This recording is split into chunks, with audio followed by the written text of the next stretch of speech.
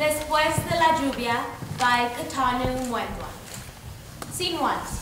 San Juan, Puerto Rico, Mila's home, daytime. Mila and her parents are huddled around a couch covered in dirty pillows and torn up blankets, where Rafael is sleeping. He appears sickly and cannot move without dissolving into a coughing fit. Mama leans over Rafael as he begins to cough, pulling him up in a seated position in an attempt to comfort him and help him stop coughing.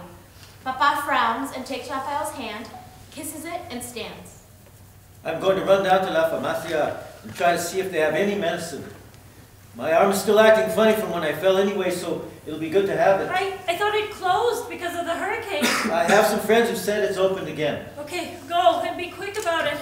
And if you can buy una botella de agua as well, or some form of liquid to soothe Rafael's throat. I'll try.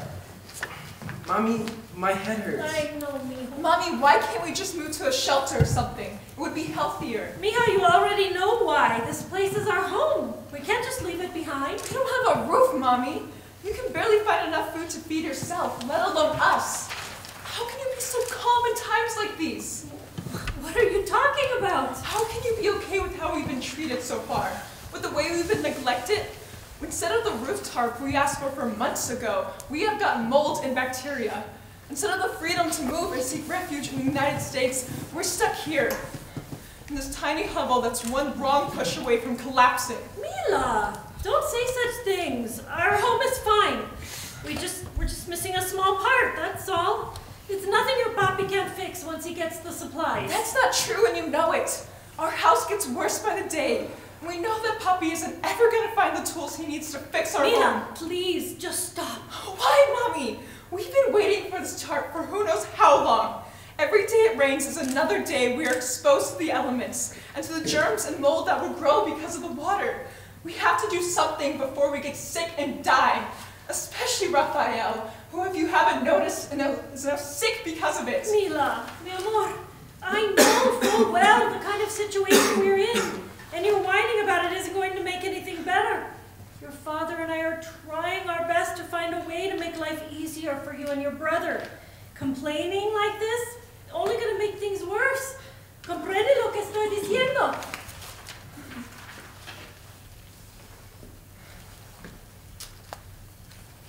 Ay, bendito. I'm not sure what I'm going to do with her. She's just worried about me, Mommy. I know, mijo. I just want to teach her how to use her emotions responsibly. Raging about what we don't have will do nothing to help. But if she directs her anger to the right place, she might do something good, right? Mila's really clever. I'm sure she'd come up with some way to help. That's the dream, mijo. That's the dream. Scene 2. Church near La Hacienda en Miramar, daytime. There are sticks, logs, and leaves scattered about, remnants from the storm. Mateo walks in, holding a couple of pieces of plywood in one hand and a bucket filled with nails in the other. Near him, Brisa and Ednan are playing with some old dolls and cars.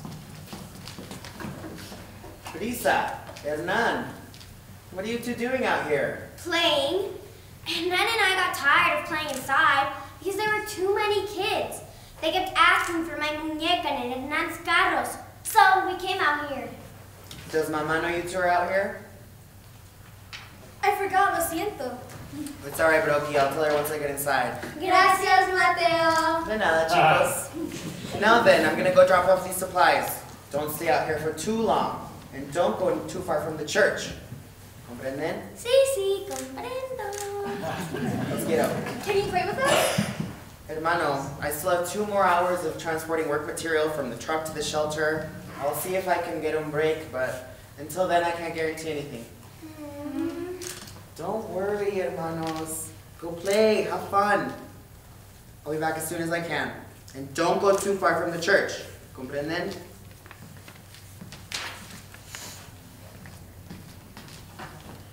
Let's go over there. Mateo picks up the plywood and bucket.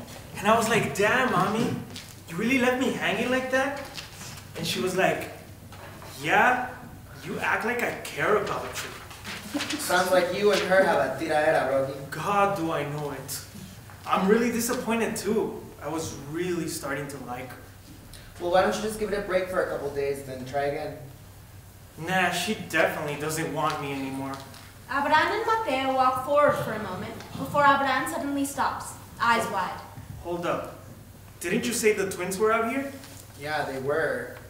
Ay Dios, Mama's gonna kill me. ¿Por qué? They aren't supposed to be out here without supervision. I told them to stay here. I shouldn't have trusted them. Well, why don't you just go look for them? I should, but I told El Jefe I promised I'd work all day. I just can't quit now. But my siblings, I gotta find them first. Bro, I got you.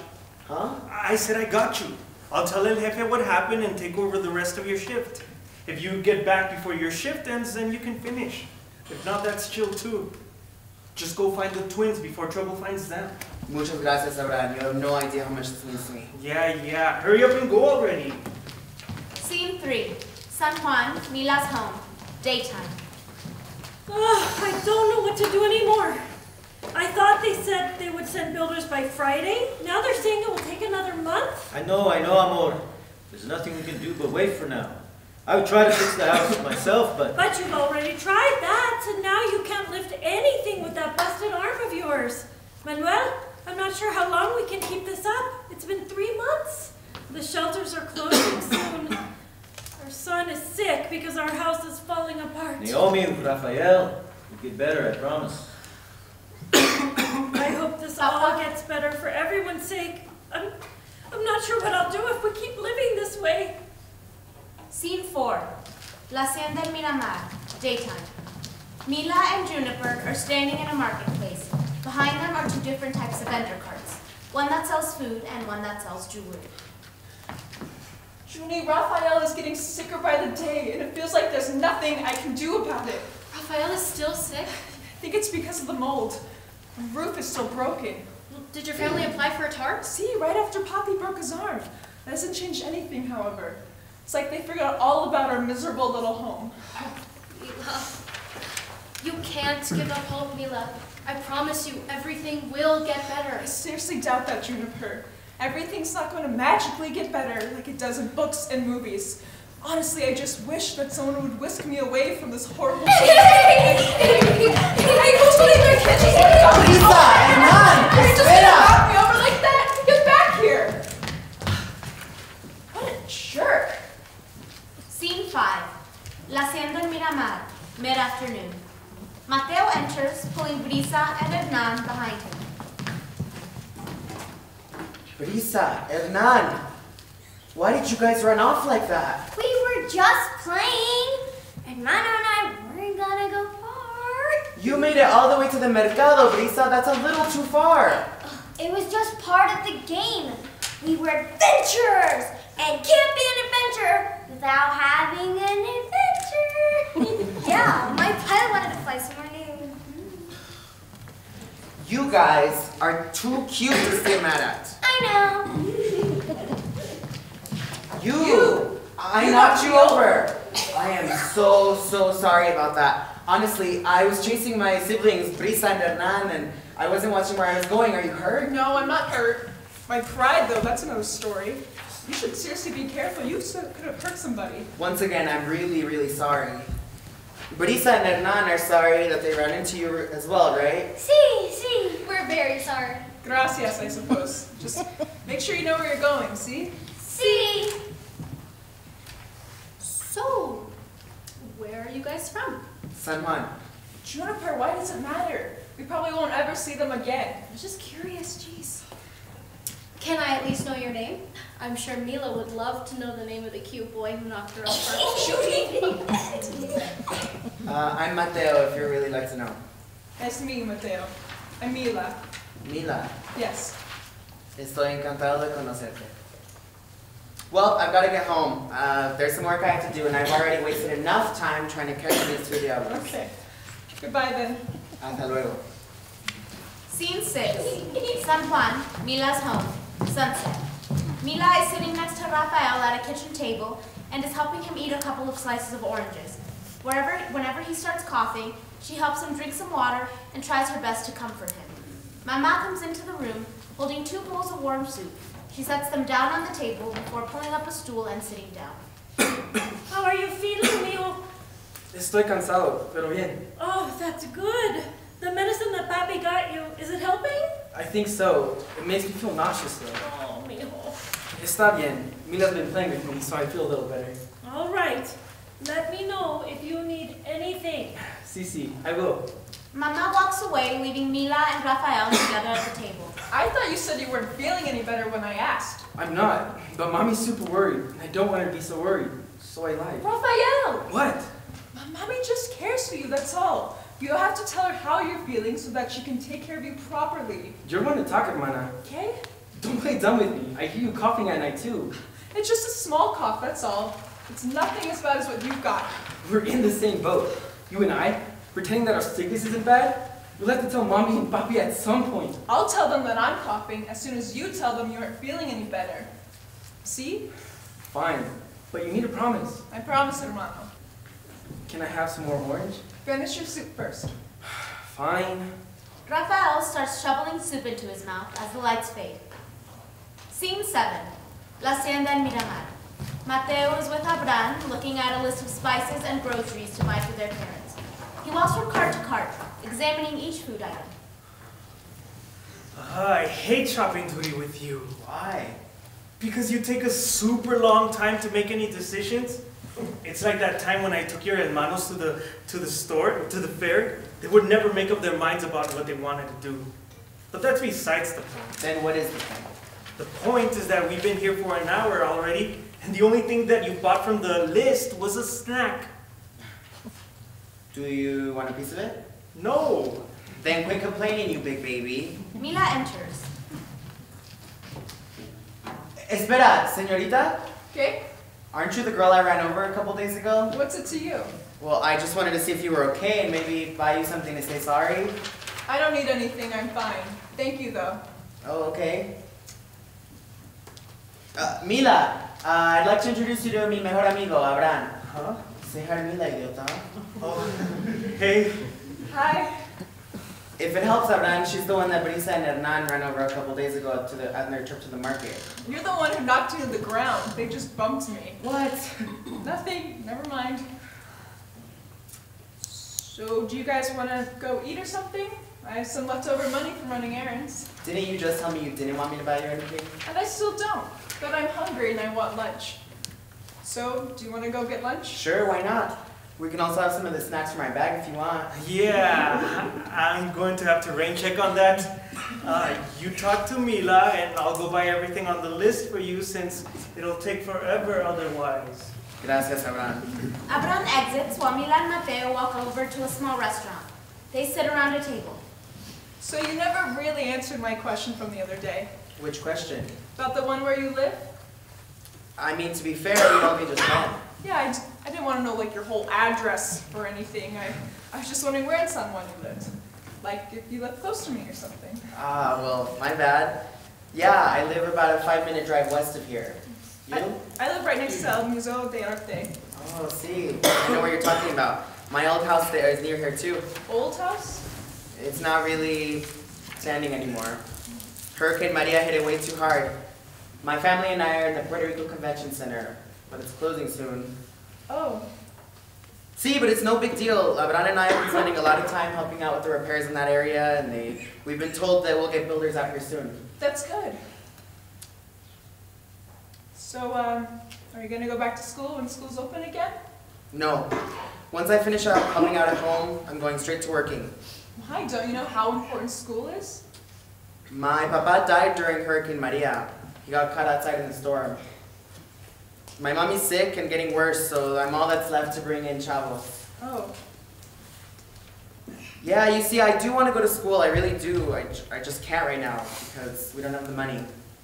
But it's not that bad. I already know where I'll be working, and it's close to where Brisa and Nan will go to school. So it works out fine. You too? Will you go to school? Let's see. It's my goal to get into a good college from Los Estudios Unidos and become an atmospheric scientist. That way I can help predict major storms like these and work to prevent more damage. Que bueno.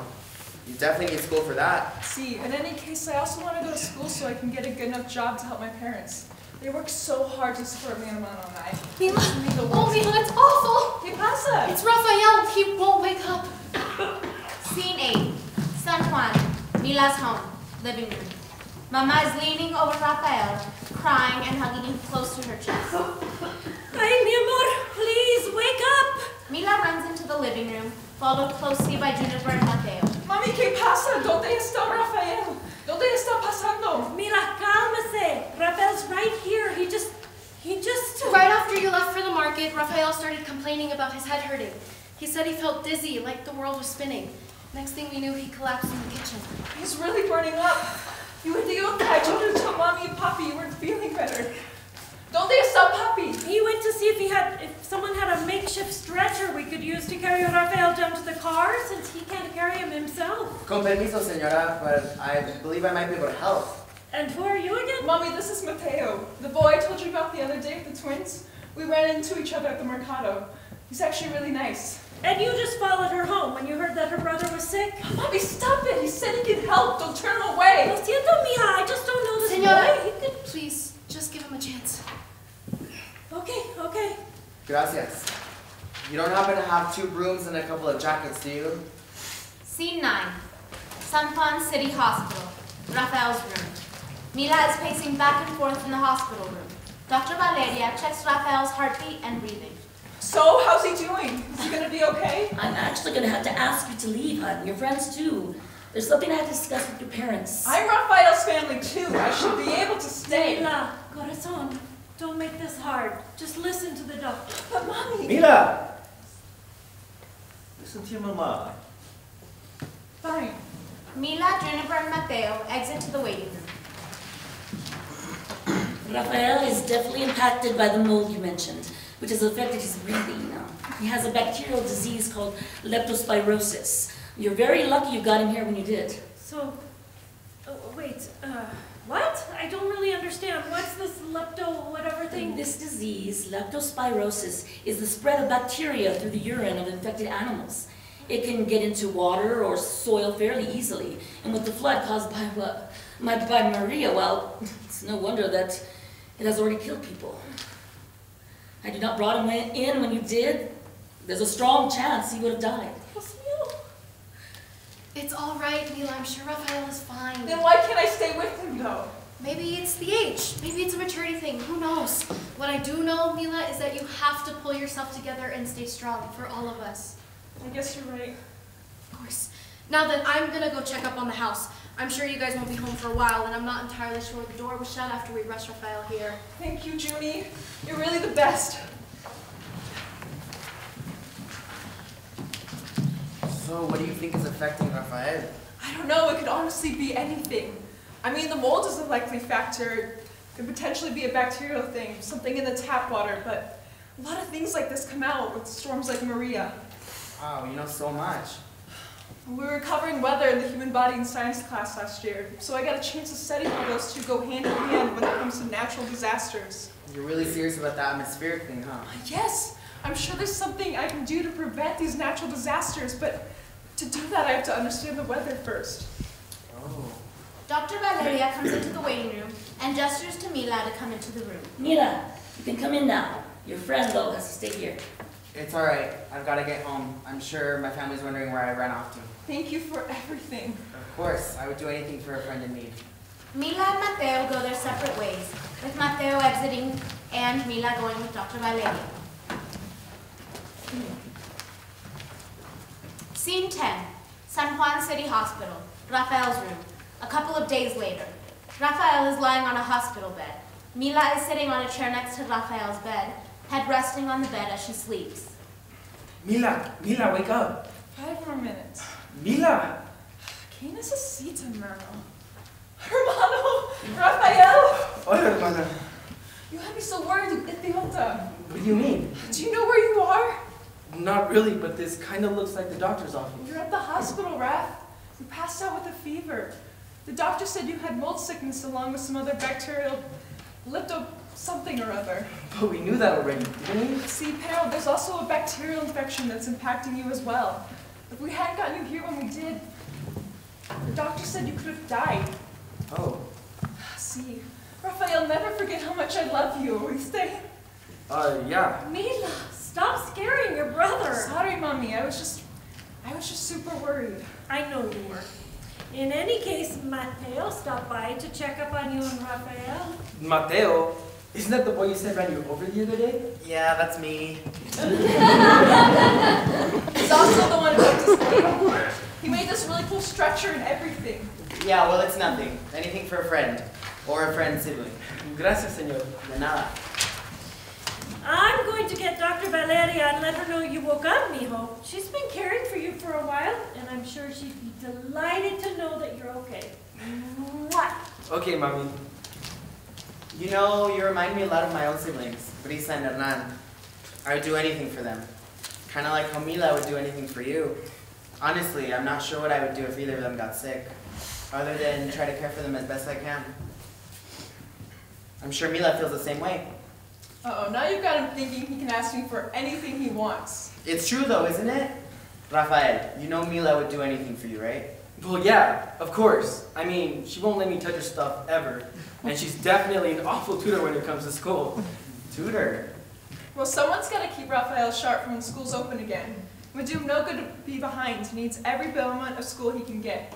Oh, and what do you want to be when you grow up, Rafael? I want to be a doctor. Scene 11, the hospital. Rafael's room, one day later. Mama, Papa, and Mila are all sitting around Rafael's bed. Dr. Valeria is standing nearby, clipboard in one hand, a container holding antibiotics in another. Now that Rafael's awake, I want to cover some things with him. Go ahead. Now then, Rafael, have you ever taken pills like these before? You mean like the ones that make the pain go away, right? See, like those ones. The only difference is that you have to take these every morning and every night. Why? It'll help clear the infection away. Like I'll get to go home and stuff? Yes, exactly. And once the sickness is gone, I'll take you to the mercado and buy you all the ice cream you want. I think we'll all go. It'll be a nice way to celebrate. Oh, maybe we can go when you get your cast off, mi amor. Maybe I'll be useful again when I get my cast off. Poppy! Yeah. You're not useless, you know? If it weren't for you, I wouldn't have gotten the medicine from the other day. Besides, the whole reason your arm broke was because you were trying to help us. I never once thought you were useless, Papi. I love you guys. I love you too, Papi. Yo también. How long will Rafael have to take the medicine for? Well, we usually prescribe it for a couple of weeks to fully fight off the infection. But because of how severely Rafael was impacted, he's going to have to take it for a whole month. A month? That's way too long. Rafael. Yeah, Mommy. 1 month of taking medicine is not so long if it means you survive to live for another 80 years. What if I get sick again later on in life, though? Then I won't survive until I'm 80 because I'll survive until I was, I don't know, however old I was when I got sick again. Rafael, 1 month of taking pills is nothing compared to 4 months of dealing with his arm. Well, yeah, I guess, but still. Ay, bendito, Mila, what have you been teaching your brother? Why are you asking me? He does that all on his own. Where do you think he gets it from? Mila. What? No way. Yes, way. Don't start. Yes, Papi. Scene 12, San Juan, Mila's home, living room. 1 year later. Mila is sitting on the couch doing her homework when someone knocks on the door. She sets her homework aside and stands up, glancing around curiously. Come in. The door should be unlocked. Mateo enters with his backpack and a bag full of groceries. Hey, Mila! How's it going? Oh, it's the worst. Rafael's supposedly dating someone. Papi got his cast off and found a job. And I've got a crap ton of homework to do. What are they coming off a break when it's so much work? Sounds awful. Wait, you said Rafael's dating someone? Yeah, and he won't tell me who it is. That does mean Rafael's getting better though, right? Yeah, there's that. So what about you? What's new? That's actually why I came here. I have to tell you something. Well, 2 things actually. Oh? Yeah, Abraham found a pretty well-paying job as a mechanic operator in San Lorenzo. He moved there. Last I heard from him, he found a great place to live and he made lots of good friends. Okay, bueno, I'm really proud of him. Sí, yo también. He really likes it there. And he's actually planning to come visit soon. He wants to go to the mercado while he's here. Says it's the best place to get food. Ha. Also, I quit my job a couple weeks ago. What did you do that for? Well, as you know, we wound up buying a new house. I was working full-time with my mom to help her pay for it when I realized something important. ¿Qué? That I can make un montón más de dinero if I get a degree than if I become a high school dropout. Wait, so... what? I'm going to school, Mila. I'm gonna go with you. Really? Yes. Well, that's great. I guess I better get you started. Get you all caught up. You've missed a lot so far. Yeah, if you wouldn't mind, I need the help. Although, if you're as bad of a tutor as Raphael says you are. Bah, that dude has the best grades in class because of me. Besides, Junie can help too. She's super smart. Fantastico. Let's get started. We have a lot of catching up to do. End of play.